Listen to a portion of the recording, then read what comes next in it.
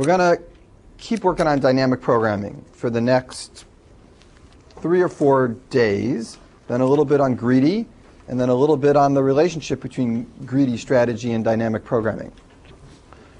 As I told you last time, dynamic programming is kind of an alternative to recursion. If you think of recursion as divide and conquer or top-down, dynamic programming is the same idea, but the implementation is bottom-up.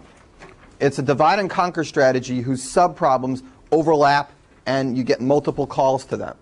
So you try to do it from the bottom up. Now sometimes this helps and sometimes it doesn't. It helps when the total number of subproblems all together end up being polynomial. If the number of subproblems altogether is exponential, then it doesn't mean squat that you can go ahead and generate them all, because when you're all done, you've still done exponential work. So it works when the number of subproblems total is polynomial, but then when you actually use the recursive structure, you end up calling them multiple times. Then you do it from the bottom up, and that's what dynamic programming is really all about. And it's used in all sorts of different situations. So we started yesterday with some simple examples like Fibonacci and binomial coefficients. We'll review binomial coefficients very briefly at the beginning of today to make sure everybody gets it. And then, here, let's pass those snow cones over to Joe here.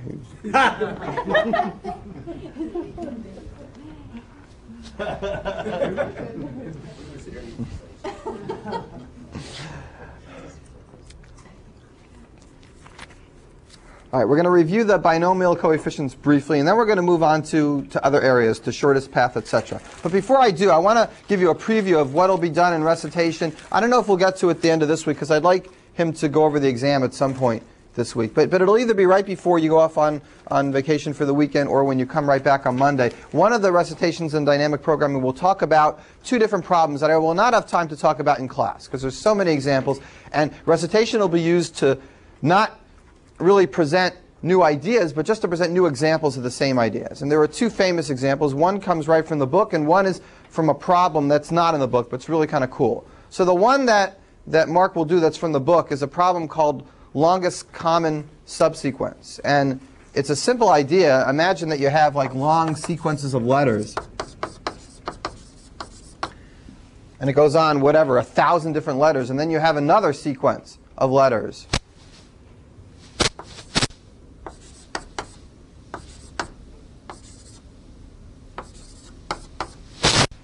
And you want to be able to slide these over each other to match up the longest common subsequence that they have.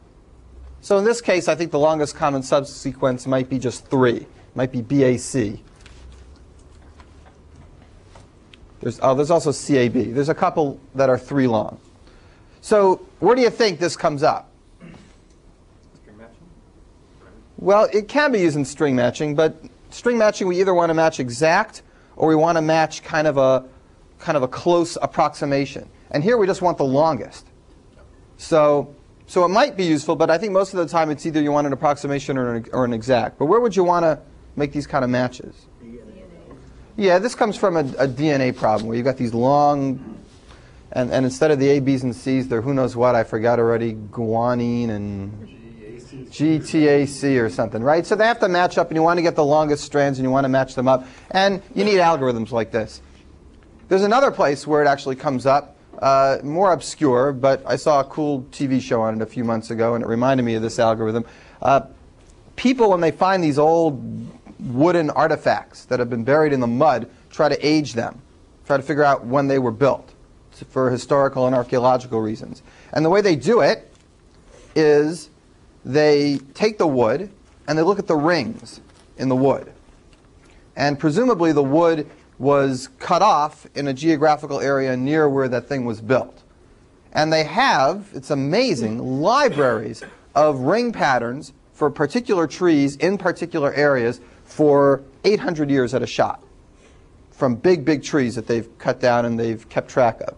And the ring patterns change depending on whether there was a drought or lots of water that year or what was happening. So what they try to do is take these chunks of wood from the stuff they find and match it up with the longest amount of patterns that match in the rings to get a good sense of what year this thing was actually built. So there's a lot of patterns that might recur, and the shorter ones are less sure that it was really built in that time, because maybe if you can find a longer one, you'd match it up further back or closer to where you are. And they really do this stuff, and they have computer programs that go and try to find these matches. And some of the tricky parts is that sometimes, I mean, you need historians here to get a sense of whether this thing was actually built in this area. And sometimes you can get really misled because what you actually find turns out to have been built in some place 500 miles away, and nobody ever thought that ships were being, say, sailed from that distance in that time, so nobody thought of checking trees that were in that area. So, I mean, there's just interesting questions that come up, but you do need that algorithm kind of at the bottom of it. How do you translate ring patterns in trees into computer language? So you try to digitize the rings, the thickness of the ring, the darkness of the ring, and the width of the ring. And you just give it some kind of a bit pattern. And then you try to get the longest bits that match up. So it's really kind of neat. So I was just telling them, Mark, that you're going to talk about this longest common subsequence problem sometime in the future. Probably today. Probably today. There you go. So if you have any old pieces of wood down in your basement, bring them in and we can match them up in the rings. They do find ships like this buried in the mud, and they do try to figure out where they were from and figure out a little more about history. How far back do they have ring patterns? I think pretty far back. I think 1,000 years back, maybe more. Who's been doing that?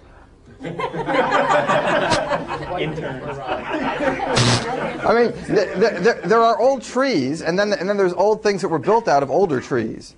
So you kind of piece match it. It's a detective puzzle. I don't know really how far back it goes. It's conceivable it goes back, that their records go back even more than 2,000 years. I'm not sure. I should really, you know. They're saying that all trees have the same ring pattern from the same area? The same kind of tree in the same area will have the same kind of ring pattern. Yeah. It depends. It depends primarily on how much water and what the heat was and things like that. So they grow a lot in a good year and they grow a little bit in a small year. Yeah. Yeah, if you're a tree, you got no place to hide. Yeah. All right, the other problem that Mark's going to talk about, and this is really cool, and I wish I would talk about it, but I'm letting Mark do it because it's just so much fun. It's a cool problem that if you're given, everybody knows how to make change, you know, once you get past 5th or 6th grade. And, you know, somebody gives you $1.50, says $1.52, and you have to go ahead and come up with $1.52 out of, say, 50-cent pieces, quarters, dimes, nickels, and pennies. So the problem is to do it with the fewest number of coins, right? Because you don't want a big bulge hanging in your pocket, whatever. Fewest number of coins to make your change. So it turns out that the best way to do that, or a way that does it accurately for our coin system, for the 50, 25, 10, 5, 1 system, is just to do it greedy. Take as many 50s as you can, and when you can't take any more, take as many quarters as you can, and when you can't take any more, take as many dimes, then nickels, then pennies, and you get the smallest number of coins that way. That's a greedy strategy. You're doing the local thing, and it works out for the global picture. But it turns out that it isn't too hard to come up with a set of denominations of coins for which that doesn't work. Not 1, 5, 10, 25, 50. It does work for that set. But you can come up with a different set of coins, and then the greedy strategy won't work. It'll actually give you more coins than you actually need. There is a dynamic programming strategy that works for both cases, whether the greedy strategy works or not. And that's an interesting trade-off, whether you go with a greedy strategy or a dynamic programming strategy, because sometimes there's a choice. And that's a cool problem where there's a choice. And Mark mentioned to me, I didn't know this before, but he mentioned that the related problem, if I give you a number of coins with denominations, and I ask you the question, will the greedy strategy work or not, that problem is NP complete. Is that true? Is that what you... Yeah. So that's an interesting point. So if I give you, whatever, 50 coins with different denominations, and I say, will the greedy strategy work here? That's a hard question to know.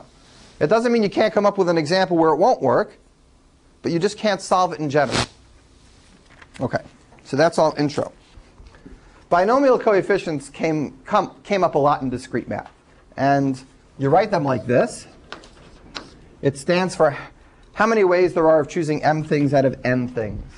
And we had a combinatorial theorem that we talked about in discrete math. This is a little bit of review, but I want to make sure everybody remembers. How many ways are there to choose m things from n things? Well, let's say one of these m things is special. and I set it aside, then either I'm going to have that special thing in my group or I won't have that special thing in my group. Now let's say I include that special item in my group. I'm definitely including it. Then the number of ways for me to choose the rest of the items is, I only have n minus 1 items left, and I'm only going to choose m minus 1 things, because I've already chosen the special item. The other possibility is that I don't choose the special item. If I specifically do not choose the special item, then I still have n things to choose from. Sorry, did I do that right? N minus 1, choose m. N minus 1 things to choose from because I'm not choosing the special item, but I still have to choose m different things because I haven't chosen any yet. And that's where the recursive relationship comes from. The number of ways to choose m from n is the number of ways to do m minus 1 from n minus 1 plus the number of ways of doing m from n minus 1. That's a recursive relationship, and if you calculate it recursively, you get an unbelievable number of duplications. So in the notes, there's new lecture notes up, and you can get them, but in the notes, I list this out, and I'll just review it quickly. For example, if you try 6 choose 3, then, and you do the recursion all the way down, then here's a list of things. It happens to do 3 choose 2 3 times. It does 3 choose 1 3 times. It does 1 choose 1 6 times. It does 1 choose 0 6 times. It does 2 choose 1 5 times. If you go through the recursion and you get all the subproblems, this is an example of the duplications that you get all the way at the bottom. Some things only get duplicated once, but some things, especially toward the bottom, get duplicated many, many times. Okay, and the example is written out in details. The key thing is that you wouldn't do this recursively because of this duplication. You would try not to. The way to see this duplication actually happening is to write up this relationship in a table. And here's what the table looks like. It's called Pascal's triangle. Today I'll write it like this, which makes it look more like a two-dimensional array.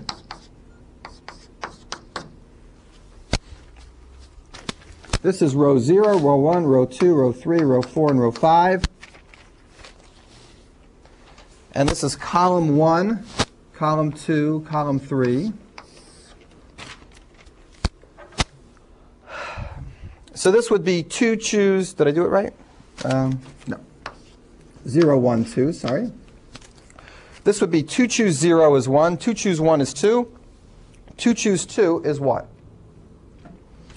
You can look up n choose m by looking here for n and here for m, and just find it in the table. And the relationship is that each n choose m relates to the one that is above it and to the left, that's this one, and to the one that's just directly above it, that's this one, and you add them together. And now you can see why you get duplicates, because as you start with something down here and you work your way up, it goes up and to the left, but then the one next to it's going to go up and to the left, and you get these overlapping things, and the overlap grows and grows and grows. And it grows very, very badly. We reviewed yesterday just how bad it would be if you make a recurrence equation to see the time of this recursion. It's very bad. Let's consider n and m together, the sum of them, to be the size of the input. Then the time this takes, if we call that k, then it relies on a problem that's size 2 less and another size problem that's 1 less. It looks just like Fibonacci numbers. That's the time it takes to solve this binomial coefficient problem recursively. It's too slow. It's exponential. By the way, without going through all the incredible details of solving recurrence equations from discrete math, how do you get a ballpark figure on this really quick? Here's how you do it. This recurrence equation is somewhere in between these two, which are much easier to solve.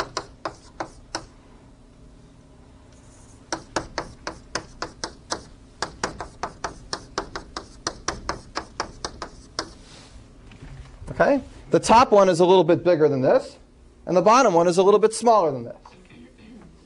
Okay, there I've put 2 tk minus 1s. Here I put 2 tk minus 2s instead of one of each.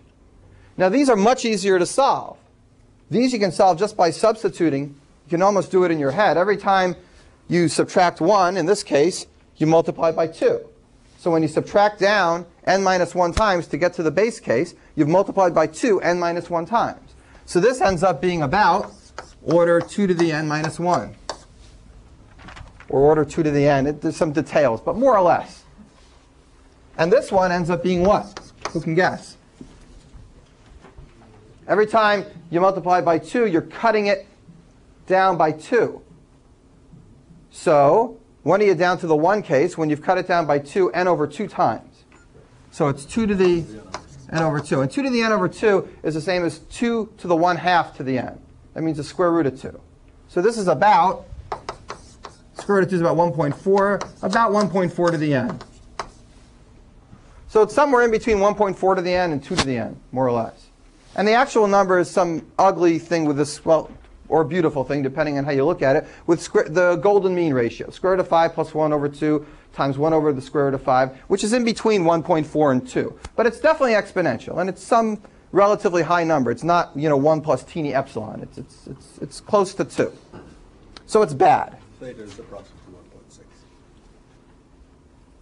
The golden mean. Oh, 1.6. Okay. Yeah, but there's also this other constant square root of 5 factor, so it might be a little bit different. But it's something in between there, and it might be a little higher than 1.6 when you're all done. The theta would be 1.6. The theta would be 1.6, yeah. Okay.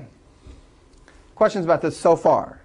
So the main thing of dynamic programming is there's usually going to be a table associated with it. There's usually going to be a polynomial number of solutions. If you want to get n choose m, and the recursive way is bad, let's just start from the top and fill in this table with a loop. Okay, that's an intro programming problem. I equals 1 to n, j equals 1 to m. Use this relationship to fill it in. And by the time you're done filling in the first n rows, you'll get here pretty soon. And it's going to take, at most time, n times m. At most the size of this rectangle. It's actually n times m divided by 2, more or less. So it's pretty fast. Nowhere near the horrible exponential time you get there. Is that faster than just calculating the force? It's not Faster than just using factorials. Well, it depends what you count as your operation. If you count every addition as an operation,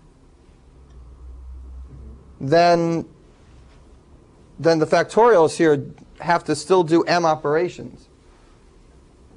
Anyway, you're getting down to a low level of how you count operations. But another way to do it is just actually do the factorials. But if you unravel the factorials into the loops, that they actually require, the number of multiplications or the number of additions, it can take similar time. I've actually done experiments with this, not for binomial coefficients, but for the 7-ring puzzle, where you get a similar kind of recurrence relation, but you actually calculate it better from the bottom up. So if you do that, then to calculate the exact number of steps that it takes to solve the n-ring puzzle, if you do it by just calculating the factorial formula, or if you do it by running this loop, it's almost indistinguishable for fairly large numbers.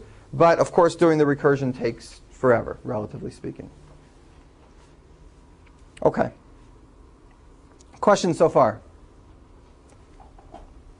Another thing you should notice is that in doing it the dynamic programming way, we have decided to calculate all the subproblems because we don't know exactly which ones we'll really need. We do know we have to get up to here. And in the recursive way, we only calculate certain ones on the way back because we know exactly which ones we'll need. So we trade off calculating every single one exactly once for calculating specifically the ones we need too many times. And that's also very typical of dynamic programming.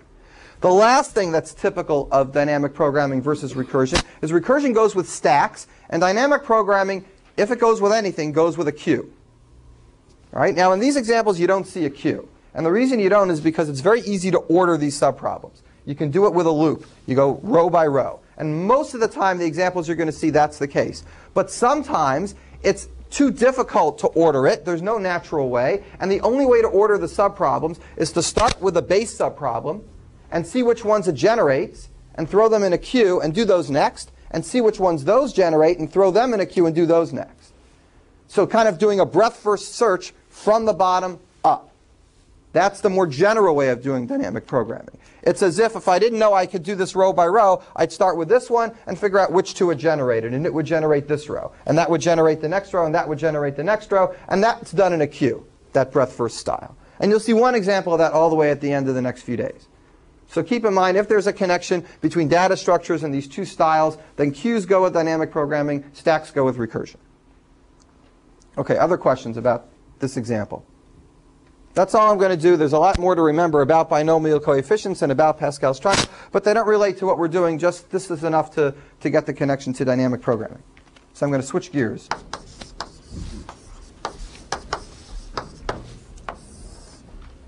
This is going to take a little bit of time. I certainly will finish it today, but I don't know how much more time I'll have to work on it. But I want to make sure everybody gets this. So I'm going to go through it little by little because it's a really super example of dynamic programming, and there's more than one variation of this.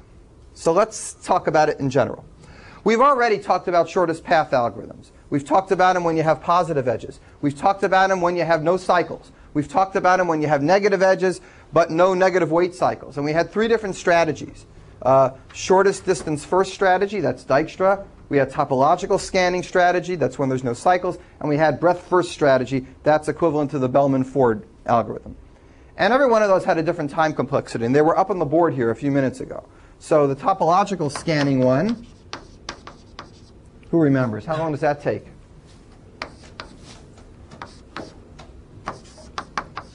I'll let you think. Dijkstra and breadth first search scanning, equivalent to Bellman-Ford.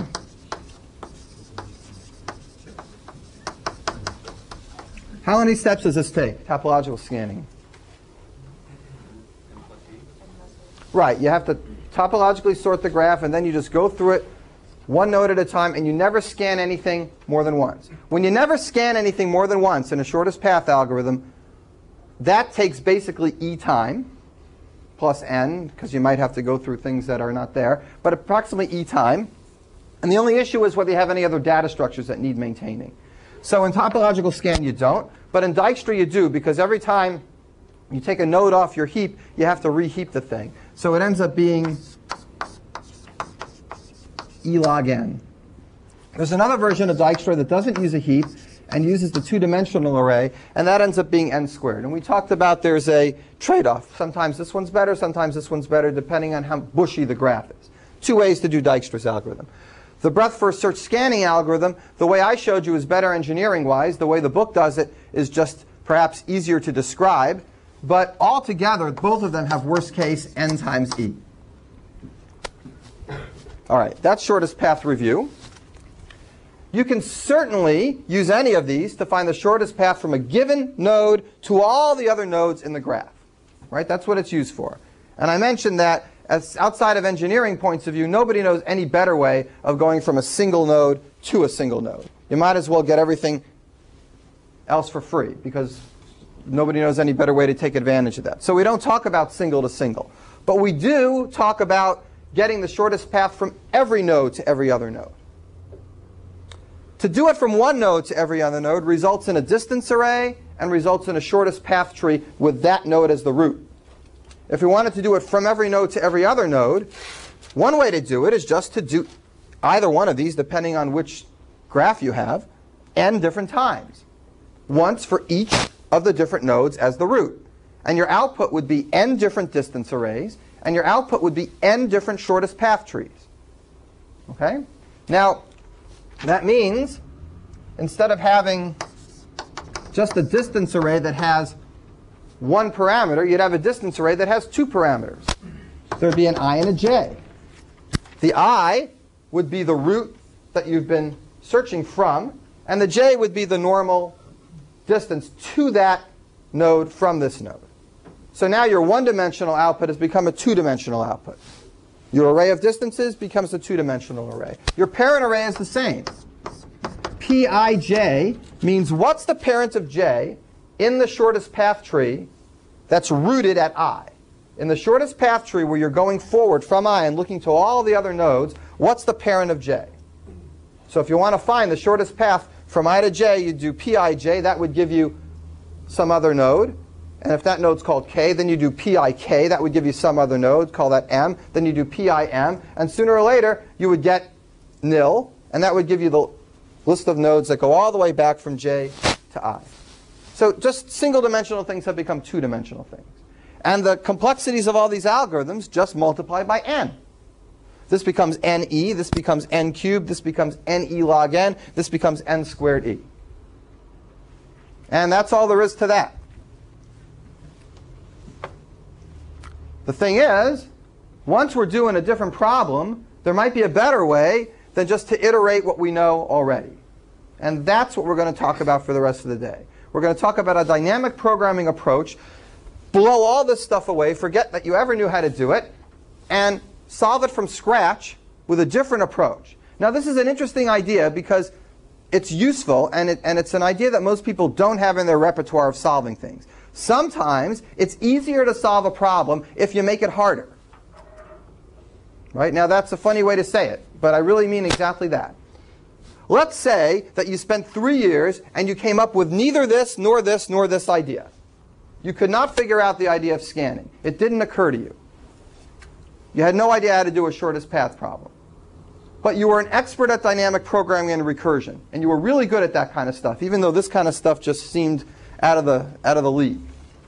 And then you sat down and you said, well, I can't figure out how to do a shortest path from a single spot to any other single spot because I'm confused about it. But if I make the problem harder and wonder about how to get the shortest paths from every place to every place, suddenly a recursive structure shows up, and I can solve that problem. Even though, at first glance, that problem seems harder than this, because it can be thought of as just n iterations of this. So adding more to your plate sometimes gives you a structure that breaks the problem down where you didn't have it broken down before. Everybody knows take a big problem, break it into pieces, and solve the pieces. But not everybody always thinks of take the simpler problem, I have no idea what to do, and I'm going to add it and make it harder, and now there's more structure. But it's an idea that works a lot in computer science and in math, both algorithmically and also in proofs. All right, so we're going to come up with a method that solves this problem using dynamic programming and doesn't use any of these. OK. What's a good way to motivate this method?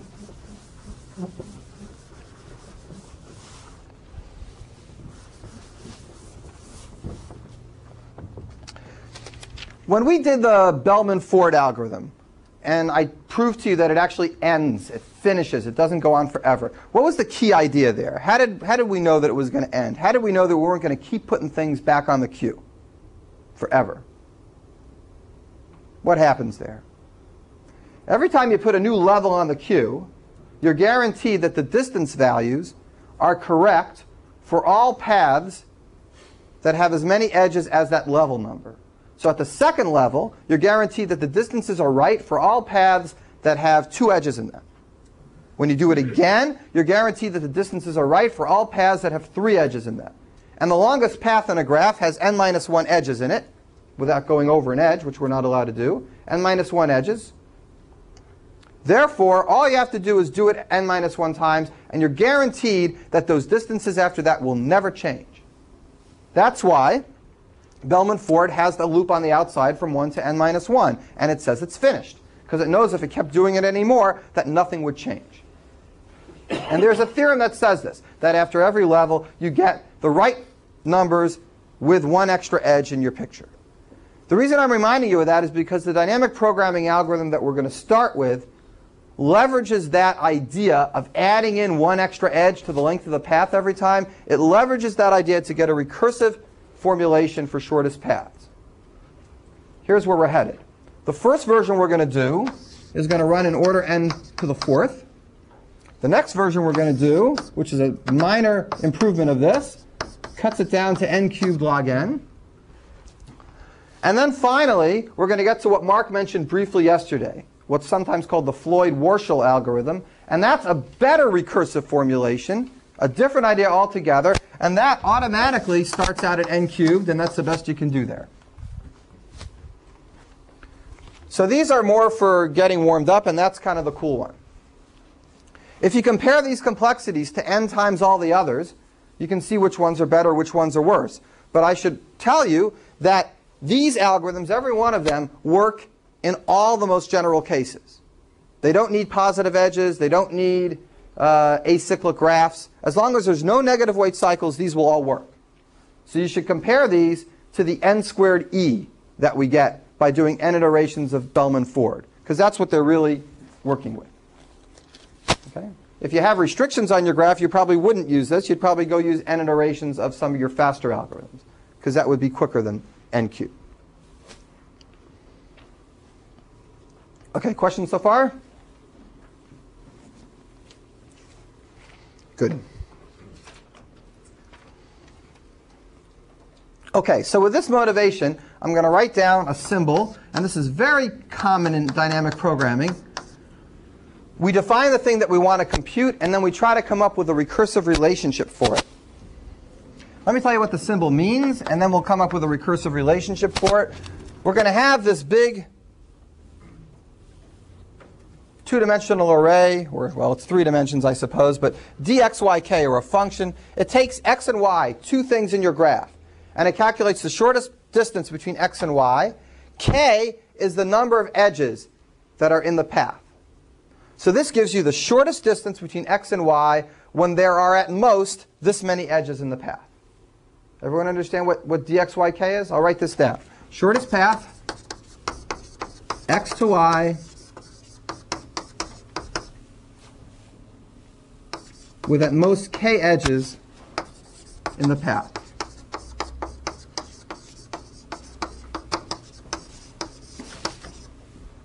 If we could calculate this, then how could we find the answer to our question? What the shortest paths are overall between any 2 vertices?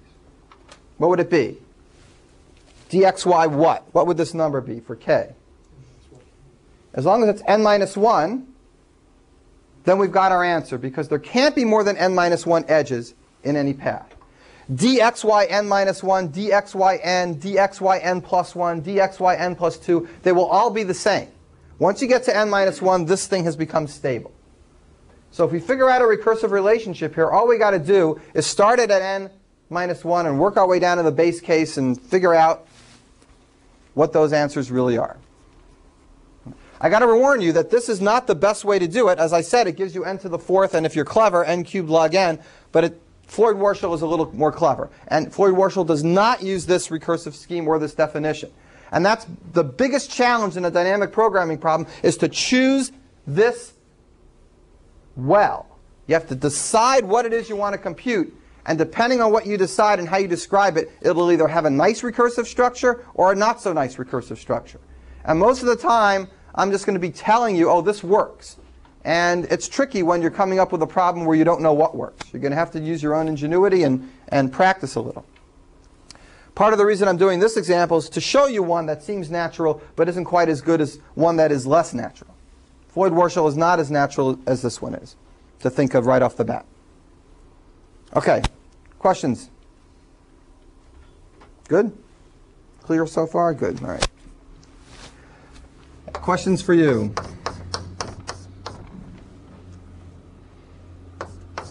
What is dxy1? Describe it to me. What does it mean? Shortest single edge path between x and y. Shortest path between x and y that use at most 1 edge. Infinite unless x and y are adjacent. It's going to be infinity, but if x and y are adjacent, it's going to be what? If x and y are not connected, then this is infinity. There's no 1 edge path between them.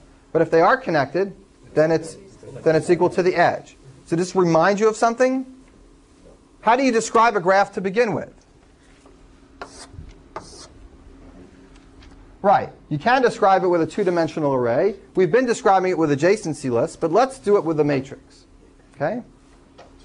In honor of the movie, yes. We'll get Keanu Reeves as a guest speaker.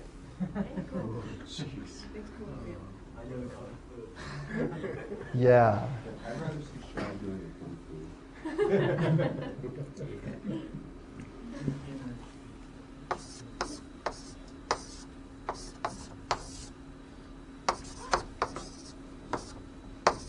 Okay, let's turn this into a 3x3 matrix.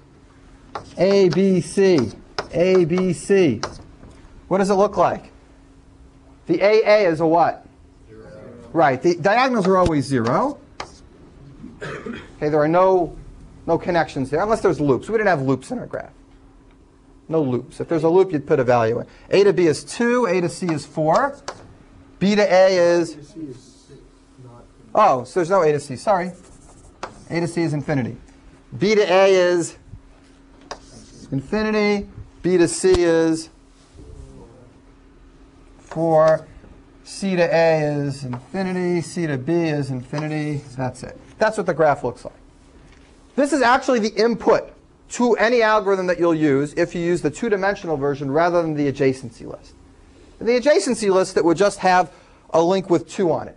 Here it would have a link with, with 4 on it and a C. It wouldn't include the infinities and the zeros. But if you have a two-dimensional array, you put in everything. This picture of the input to the graph is exactly the same as dxy1. It means the same thing. So if you just want to figure out dxy1, just look at your input and say, I'm done. But that's not so useful. You got to get dxy2, you got to get dxy3, dxy4, etc. All right, but you should realize at least that at the lowest bottom level, the base case, it looks exactly like this two-dimensional array. That's why in this algorithm, we don't use adjacency lists. That's why in this algorithm, we use the two-dimensional array, because conveniently for us, our base case is exactly the same as the input. And if we took it in adjacency list, the first thing we do is read it into a two-dimensional array and think of that as our base case. So why don't we just start with a standard way of putting the input in, which is the same as what we need. And that's why we use 2D arrays instead of adjacency lists here. Good? You all get to the point? You ready? All right. Here's the harder part. Let's get a recursive relationship for this. Let's try to get dxyk in terms of smaller cases.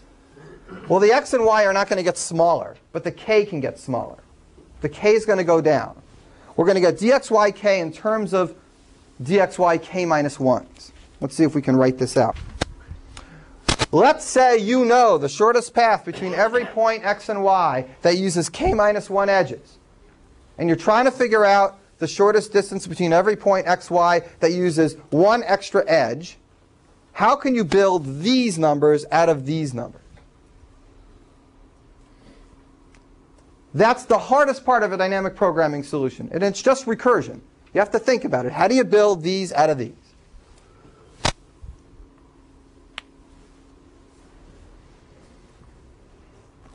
All right. Here's one way. You're starting from x. You're trying to get to y. You know you're allowed to use, say, 7 edges. You happen to know that the shortest way to get from x to y using 6 edges is a particular number. You know the shortest distance between x and anything else using 6 edges is a particular number. So here's one thing to try. I'm trying to get from x to y. I'm allowed to use 7 edges. I know the fastest way to get between every pair with 6 edges. I want to figure out what the fastest way to get to here is in 7 edges. By the way, I know the fastest way to get to here in 6 edges too. I'm adding an extra edge. I want to know, does it help? Well, here's what we can do. Let's go all the way to y and stop right before we get to y. Call that m. Go to some node that connects to y and stop there. Now you know the fastest way to get from x to m with 6 edges, because we did that already. Let's take that number, add it to whatever the weight is on this my edge, and see if that's better than the way that we previously knew to get from x to y using 6 edges. In other words, adding this edge, do we get a better way? Adding that extra edge in, do we figure out a faster path? Let's say the best way to get from x to y before was 20, and the best way to get from x to m before was 15, and this weight is 3. Now we know we can get from x to y in 18 by using that extra edge. That extra edge helps us. Everybody get that idea? Not yet. Let me say it again. Was there already an additional edge in there between, if m is a node before y? Mm-hmm. There was already an my node or edge, right? No. The edge is always there in the graph. The edge is always there in the graph. Whether you're using it, but you weren't already using it. Well, Seems like let me give you an example that'll make it really clear. 1, 2, 1, 2, 3, 4, 5, 6. 1, 2, 3. I got to get 6 inside. 1, 2, 3, 4, 5, 6. There, 6 edges on the way to y. Let's say that path altogether is 20. Okay?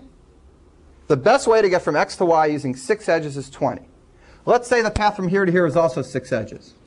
And it adds up to 15.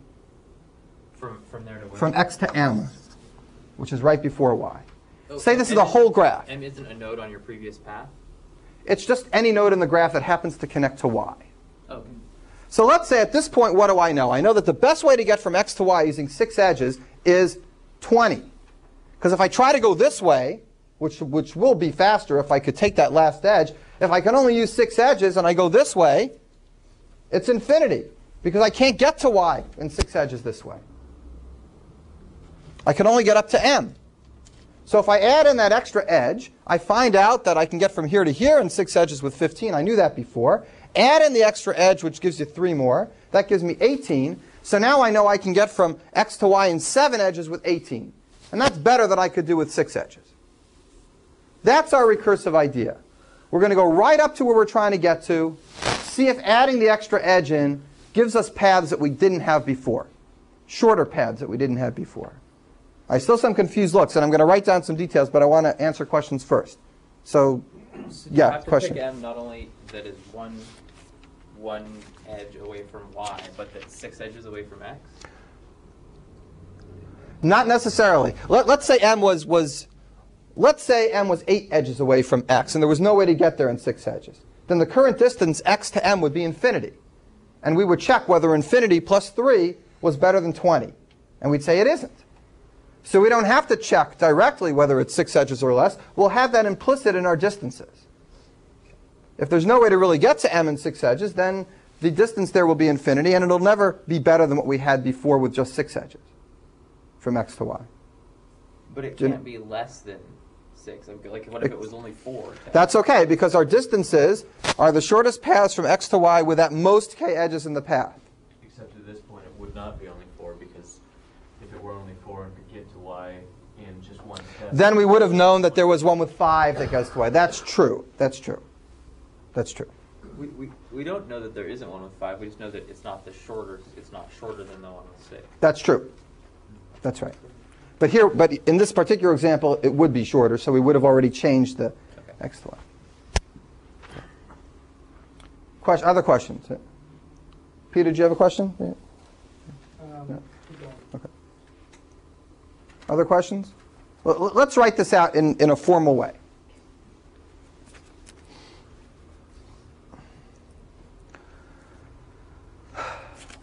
Let's take our inspiration away and write down what we just wrote before. We're going to take our x as a starting point, go up to some other node, somewhere in the middle, m, and use k minus 1 edges to get there, and ask ourselves, what's the best way to get to m? And then we'll move from that edge m over to the edge, the node y, and we'll call that the weight of my, and we'll calculate this.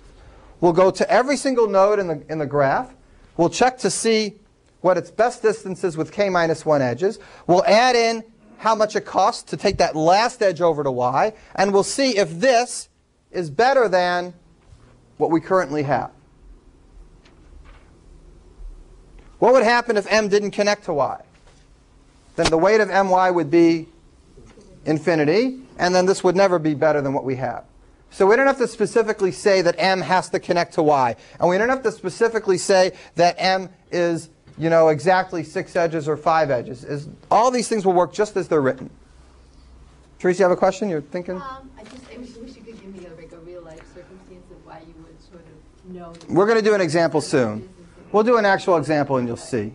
Is this incorporating your thought earlier about you making the problem worse and then you're coming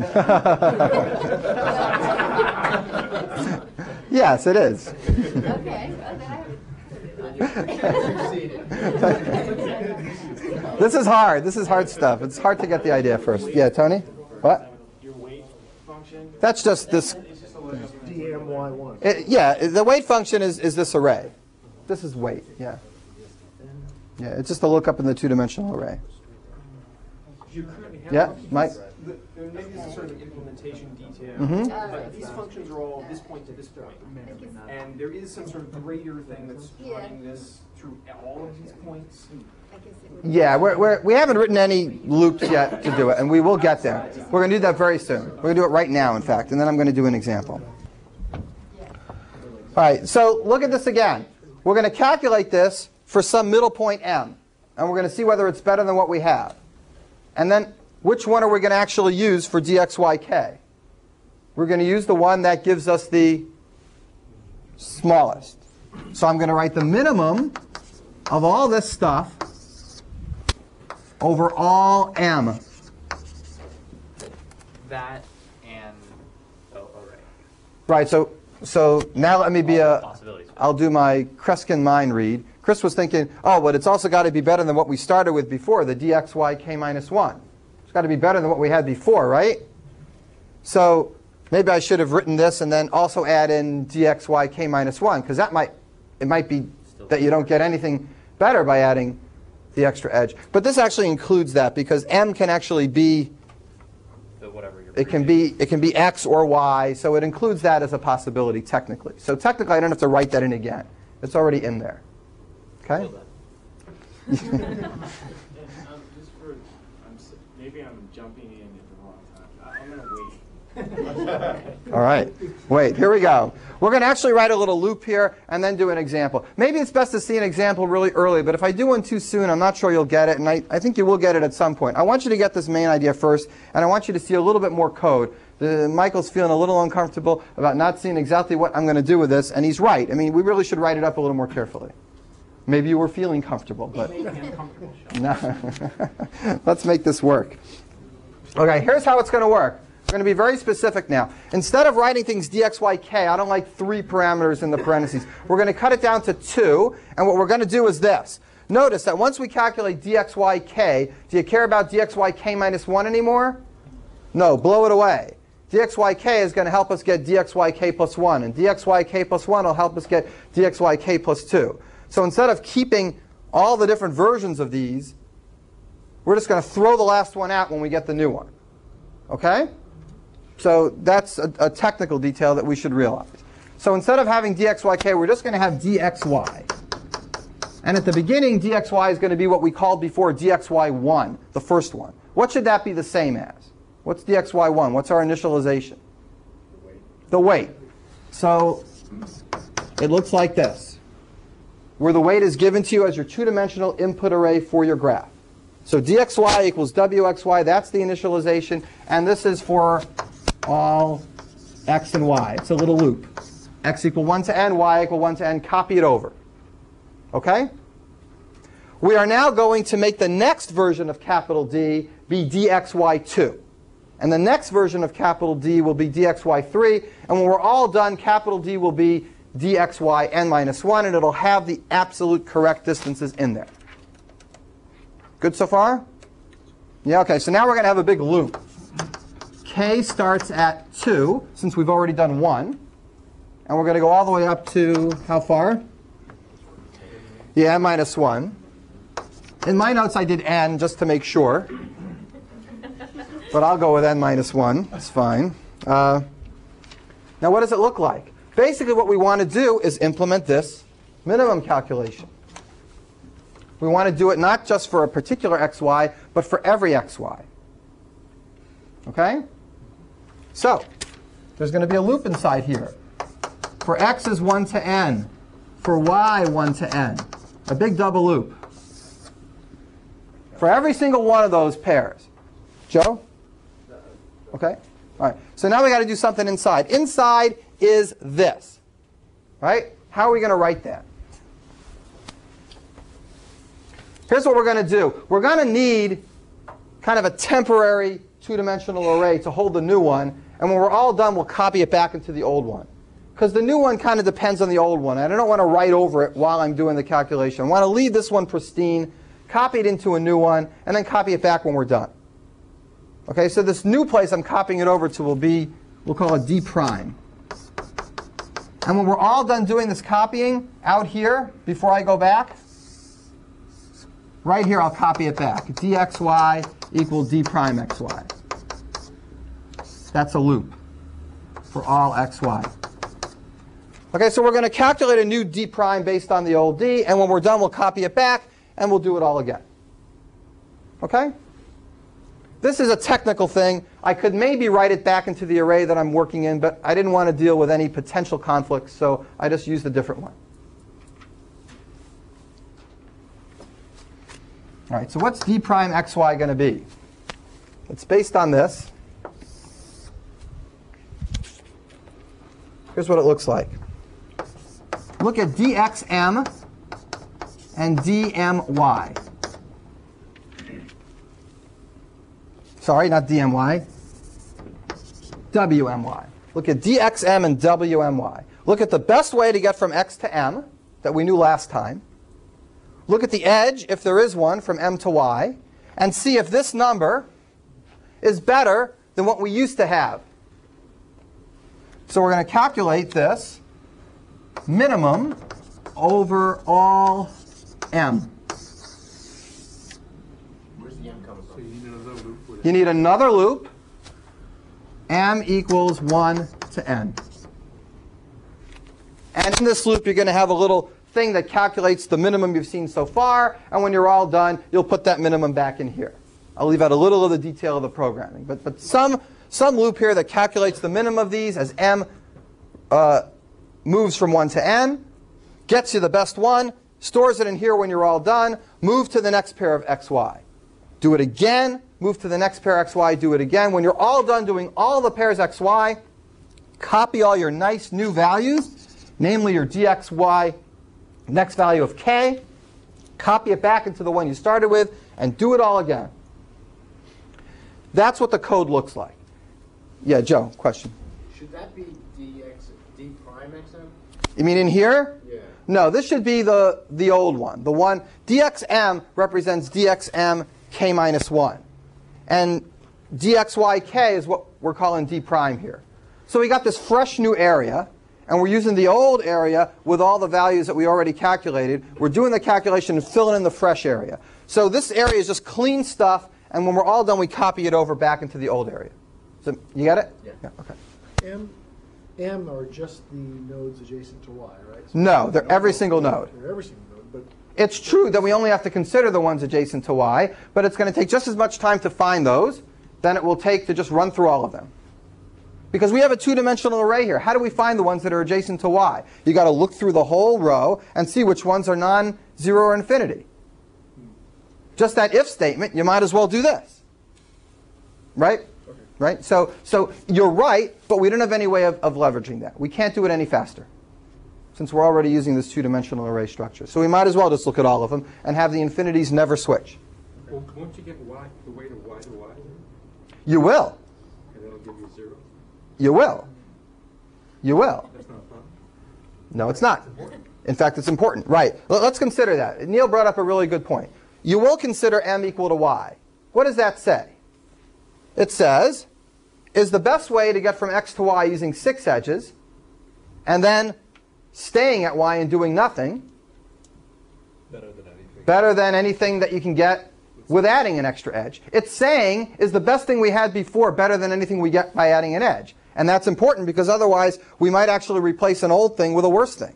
That's what makes sure we never ever go worse, because we always consider what we had before, which means going all the way up to where we were before and then not adding the edge. That's what I said before, where I anticipated what Chris was thinking before he cut his question off, that you really do have to check the one you started with, and that's done because we let m vary and it actually hits y.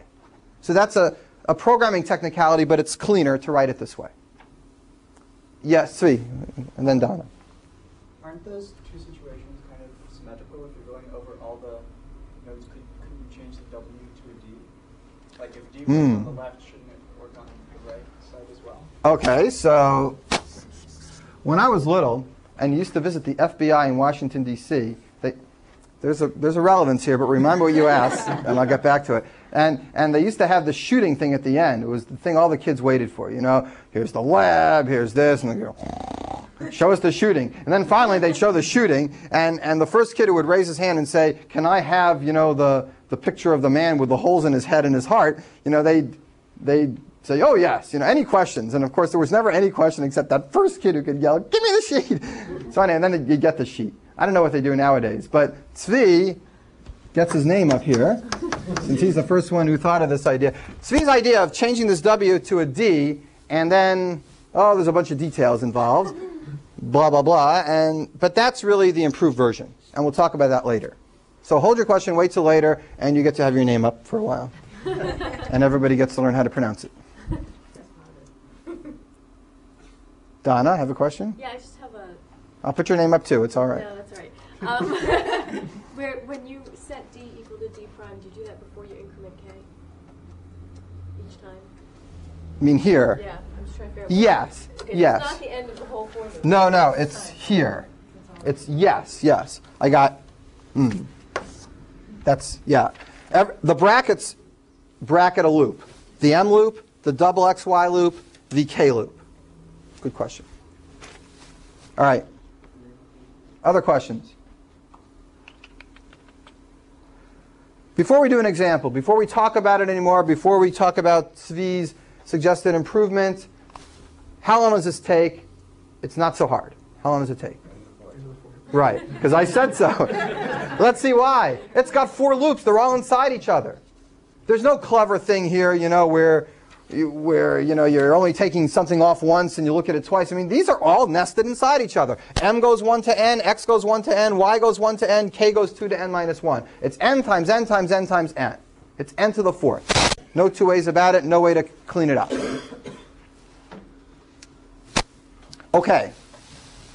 I think what we need to do now is look at an example, and then we'll switch over to the n cubed log n version, and then we'll blow this whole idea off and say, you know what? This is not a good way to write it up. There's a more clever way.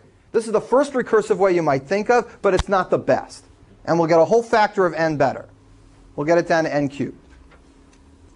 I want you to concentrate. So I am going to do an example that is directly in your book. You do not have to copy this. It's there. Just watch and do the example together with me. Think about how to construct it, not how to copy it over. So it's a relatively short example. It's got a little pentagon, and there's not too many edges in it.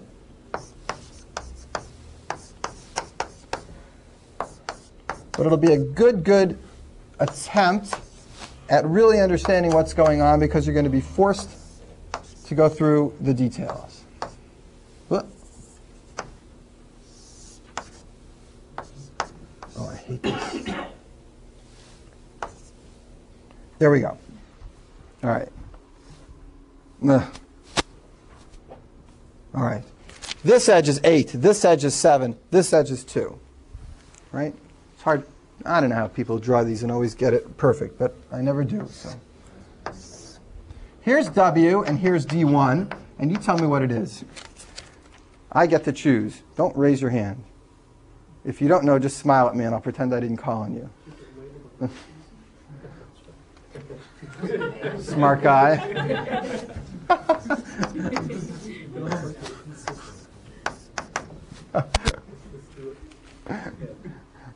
Did I say we have to label the vertex?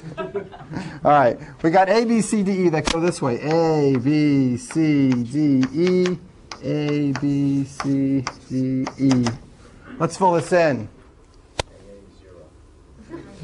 How'd you know I was going to call on you?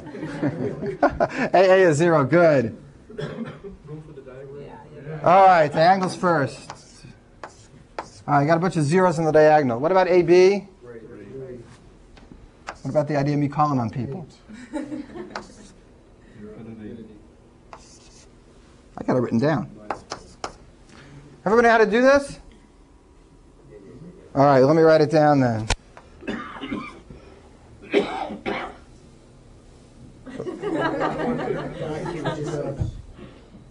Jeez.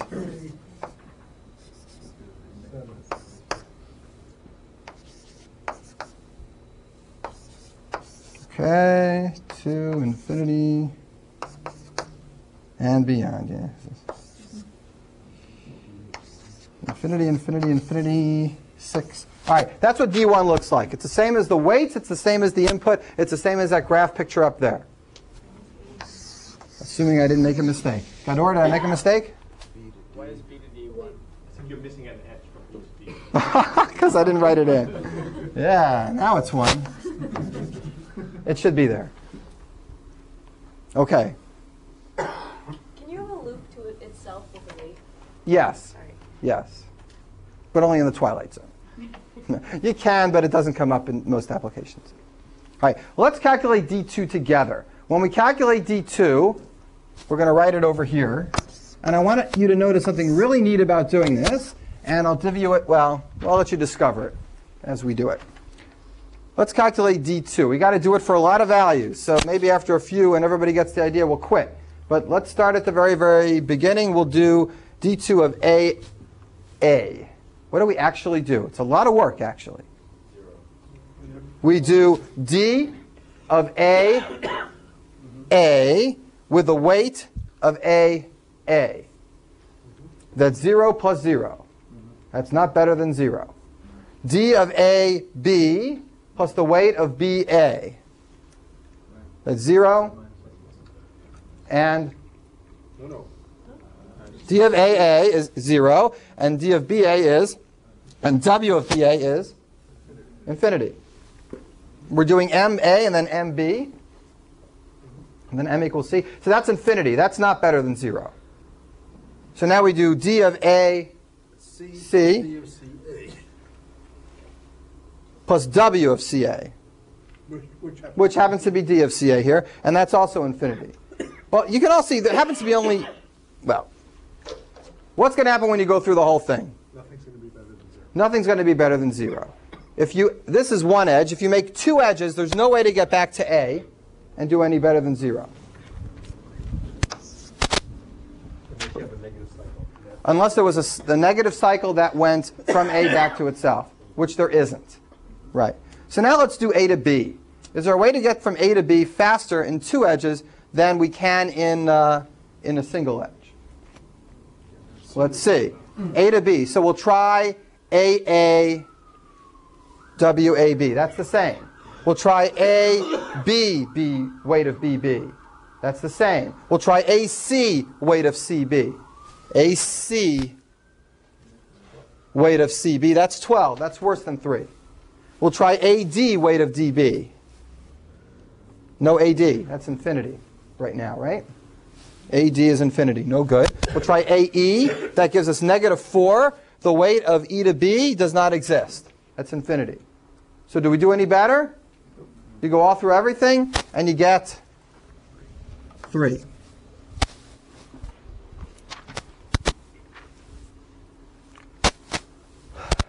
All right. I'm going to fill in a few more here, and then I'm going to do something together with you. I don't want to make it too tedious, but I don't want you to miss an important idea either.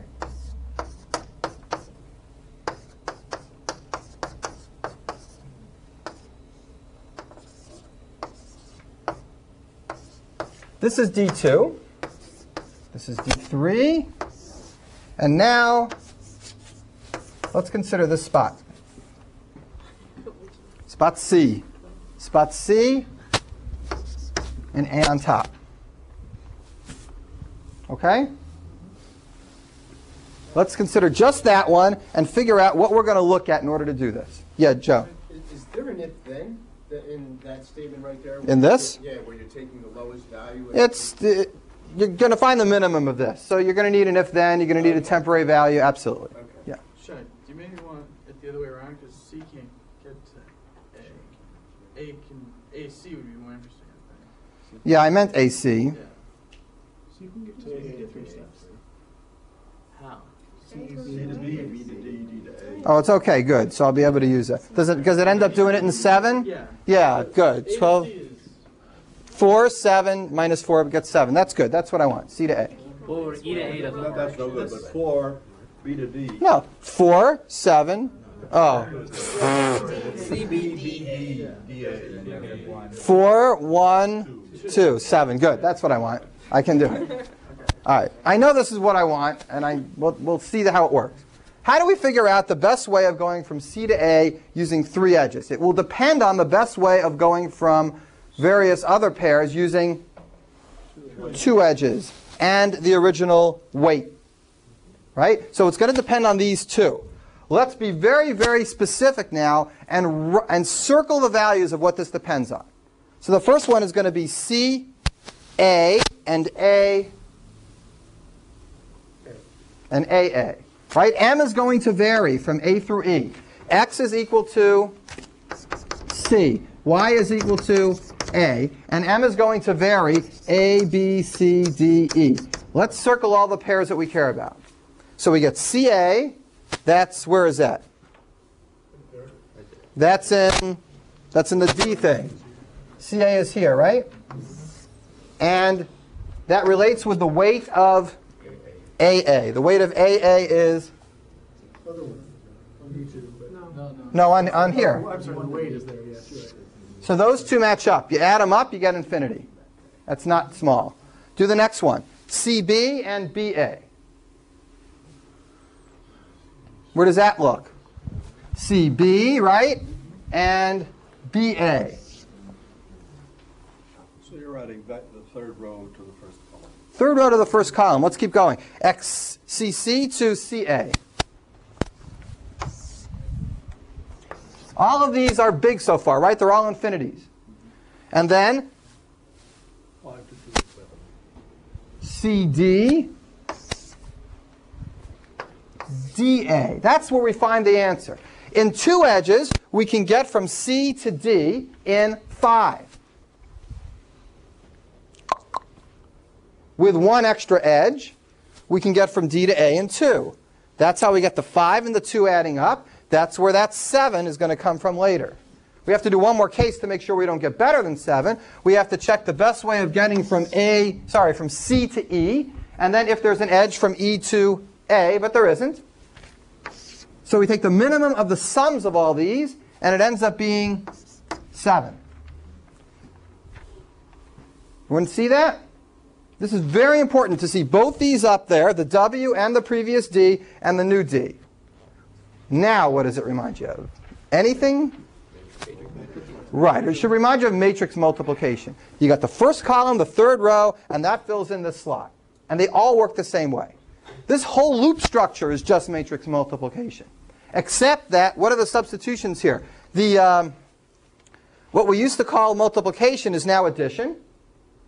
Right? 0 plus infinity, not 0 times infinity. What we used to call addition is now min. Right? And otherwise, it's all the same. There's a whole mathematical theory about this kind of computation that mimics matrix multiplication, where you have a whole set of operators that take the place of the normal multiplication and addition, but still follow this structure. And there are theorems about everything that follows that kind of structure. And it's a little glimpse into what mathematicians think about. But as far as what you should be concerned about is just notice this connection computationally. This is something you should be familiar with. Once you see it, you can fill in any square in here. If I wanted to go over here, what would I be looking at? I'd be looking at second column, second row. It would be this one and this one, simultaneously going down as we go. This looking at pairs of subproblems is very common in dynamic programming. And setting up your two-dimensional array and your loops to pair them up properly is sometimes a little tricky. Here it happens to mimic matrix multiplication, so you can do it. And I'm finished with this example unless there are more questions, but I do want to go back and explain how we do this faster. And that'll be a separate issue, so you can compartmentalize it. If you understood everything so far, fine. The improvement is not related to understanding the basic idea. Are there questions so far? You can do matrix math in n cubed, right? Right. Does that tell you can do this in n cubed? Well, when we do this n cubed process, all we do is get from D2 to D3. And we got to do that again and again and again until we get all the way up to dn minus 1. So you're right. It takes n cubed, and we have to do it n times. And that's why we have n to the 4th. By the way, there's a really clever algorithm in the mathematical algorithm arena called Strawson's algorithm. And he gets the n cubed for matrix multiplication down to n to the 2.81. And that's been improved over the years. N to the 3 something might be the world record today. So in fact, you can do better than n to the 4th based on those improvements for matrix multiplication. And you should be aware of that because the gory details of the mathematics is what really makes this algorithm work faster.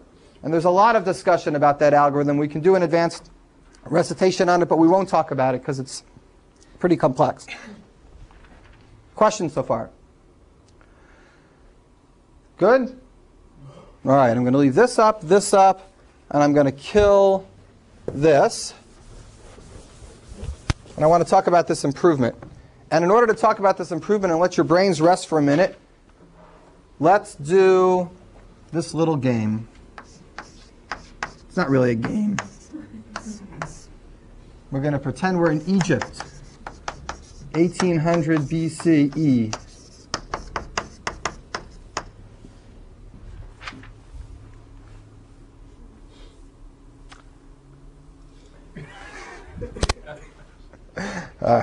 I'm going to let what I was thinking go and talk about how they did multiplication.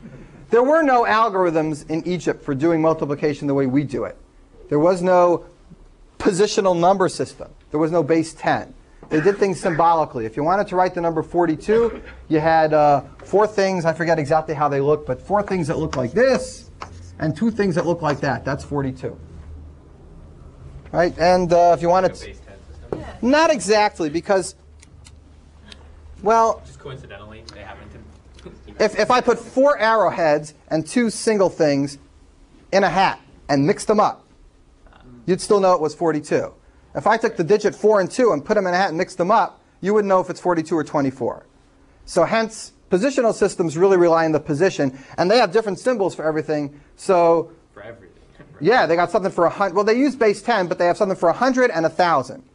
There's a cool line in the Bible that basically says, this is Joseph going, it's the Old Testament story, he goes down, he's Pharaoh's happy little helper, and he's taking care of the famine. And there's a line that says he was real clever and he spent 7 years collecting lots of stuff so that when they had the 7 years of famine, everybody would have plenty of food. And then there's a line in the Bible, a little mathematical line, that says there was so much grain that there was too many grains to count. You know, a nice way of saying that there was a lot. But in Egypt, that made a lot of sense. Because the minute the number of things you had got past the symbol they had for the biggest thing, you just have to keep writing that symbol over and over and over again. And at some point, you don't bother counting it, because it's too much of a pain in the butt. So it actually makes sense culturally that numbers that were very, very large, you didn't count them. They were just beyond what we cared about. When you have a positional system, you can work with anything. Adding an extra digit doesn't really matter. So it was probably just a nice metaphorical literary device, but I like to read a little into it. Here's how Egypt did mathematics. They did addition in a normal way. You would take these symbols and you would group them together. And if you got too many of one symbol, you would take them away and make a new one of the next symbol, kind of the way we do grouping. But they had no way to do multiplication because they didn't have this positional system. So they would do it by repeated addition. But if you wanted to do 16 times 42, and you wanted to add 16 to itself 42 times, that's a lot of addition. So, you know, if imagine you're a little kid in 2000 BC and you don't want to do 16 plus 16 42 times. It's a pain in the neck. So, of course, they had a more clever way to do it. Instead of adding 16 to itself 42 times, they would double 16. They'd add it to itself once. And then they would double that. So that's just the second addition. And then they would get 4 times 16. And then they double that. And they get 8 times 16. And they double that. And they double that. And now they'd stop because they knew that they're already going to get over 42 times 16. And now they look. They go, okay, I got 32 times 16 here. That gives me 40 times 16. And I add that, and that gives me 42 times 16. So how many additions altogether this way? 1, 2, 3, 4, 5, 6, 7. So 7 additions instead of the 42 additions. That's a really, I mean, it's 4,000 years old, that idea. It's called repeated doubling. But they would have done it to the 4 additions if they did it 42 times 16. Yeah, and they probably would have done that, but I would have not been able to explain the idea as well. Right, they probably would have done it the other way. But regardless, they didn't leave a lot of explanations about why they did things, just a lot of lists of how they did things. So it's all speculation. It's ancient history. Nobody knows really what was going on. In any case, this improvement that Zvi hinted at is an improvement that's based completely on this idea. So it's not a new idea. Here's where it comes from. When we do this calculation of the next d, it's based on the old d and the weight array. Right? So dk plus 1 depends on dk, and d1. And when we do it again, dk plus 2 depends on dk plus 1 and d1. It's like, if you wanted to get up to dn minus 1, doing repeated calculations over and over again, n minus 1 times. What's a faster way of getting to d64 outside of doing d1 times d1 gives me d2? d2 times d1 gives me d3. d3 times d1 gives me d4. Duh! So, right, do d32 plus d32. Do d16 and d16. Do d8, d8, d4, d4. Do it in that repeated doubling way. It saves you lots of calculation. How does that correspond to our idea here? It makes a lot of sense. It completely corresponds. So let's think about it. If you want to find the best path from x to y that uses k edges, why don't we find the best path from x to m that uses half that many edges, and then connect it with the best path, not the best weight, but the best path from m to y that uses half that many edges. This is just the old, why split a problem into 1 and n minus 1 when you can split a problem into n over 2 and n over 2? It's that same recurring computer science idea, and the Egyptians understood it, and we should have understood it here too. But if I had started it that way, maybe this whole thing would have completely, I don't know. I'm not sure if it's good to start with this or just to go to the k over 2 over k over 2. But once you've seen the d and the d1, I think you can really appreciate how much faster it's going to go if we replace this w and this d with dk over 2 and dk over 2. So how do you do this in practice? In practice, you start out this being d and d. And then you copy it back again. So the next time, these are both d2. And then you do d2 and d2. So the next one you copy back is d4. Then you do d8 and d8. The next one you copy back is d16. Then you do d16 and d16. The next one you copy back is d32. So say I have 38 nodes in my graph. I got to do it more, right? So I do d32 and d32, and I get d64. And then I stop. You don't have to get exactly d38 like the Egyptians had to, because here, once you get past d38, it's all the same, right? So just do as many as you need to get over the one you're looking for. It only costs you one extra iteration. So if you're looking for 38, go all the way until you get to the power of 2 that's the smallest over 38. So what is that number? That number is the logarithm base 2 of n plus 1, or the ceiling of the log base 2 of n. So instead of getting n cubed times n iterations, we now get n cubed times log n iterations. Does everybody get that improvement? That's a big improvement. I mean, it really makes a difference in the speed. And it's really, really no reason to ever do it this way. Now let me stop. Are there questions about that? This means we can get rid of the original weight array, so we have we also lose having to keep that around. Right. You don't need the original weight array, and you only need to keep the iterative d array. Absolutely. I mean, it's your input, so you probably wouldn't get rid of it. You might need it for something else. Yeah, whatever. You don't need it in this algorithm. Absolutely true. All right, questions about this?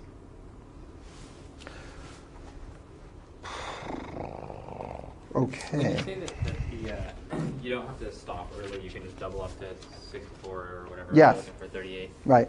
That adds one more step to your whole process. Right.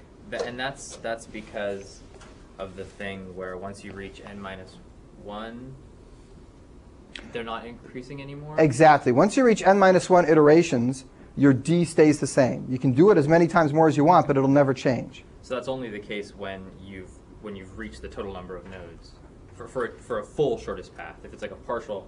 If you want a full shortest path, double back and forth, all you need to go ahead and do is get past the number of nodes in your number of nodes minus 1. Having passed it, you can still you can find a shorter path by adding length, because you can. You could, right? I mean, you could, if you were going to 38, for example, when you got to 32, you could stop and then do 6 iterations using the w to get up to 38, but you wouldn't do that. You're better off jumping right over to 64, right? I know you're tired, and I'm not going to start a new topic, but I want to finish a little bit more on this, and then I'll let you go. Just a teeny bit more, just a teeny bit.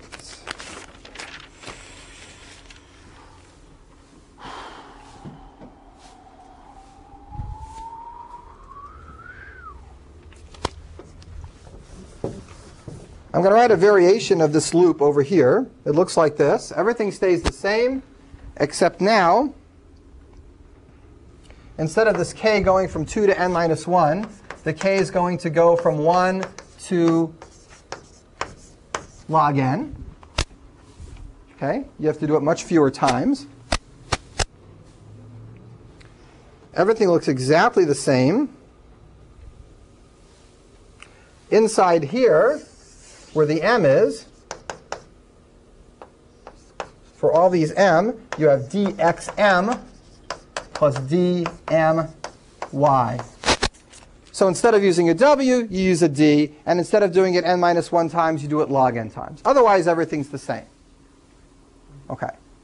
There's only one more thing I want to add to this picture to complete it, and then we'll do the better version of this tomorrow, and we'll do another dynamic programming example tomorrow. We'll do the matrix multiplication one. The thing that's left over is, where do I store the pointers?